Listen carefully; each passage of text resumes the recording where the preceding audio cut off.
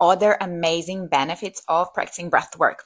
You can have a really big emotional release. So the way that we're running our lives, we're so stressed out. We don't stop to sit with ourselves quietly or to sit in nature quietly. A lot of the time, we're just in front of a screen or going from A to B, etc.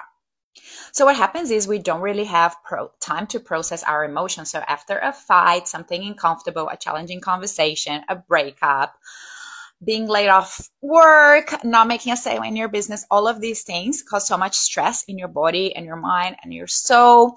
And what do? You go straight to watching some TikToks, eating something, talking to a friend. You disassociating from your problems. So all the emotions are now trapped in your body, in your muscles, in your cells, in your soul.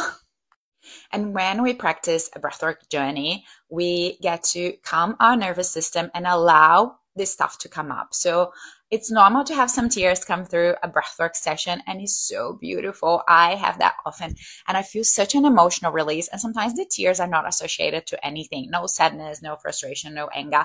It's just really a build-up tension in my body. You might also experience joy and laughter. I had a time when I was doing breathwork that my throat started making sounds like, ah, it was so weird. But so liberating, and you're safe in your bed, in your own space. No one is watching you, so go for it.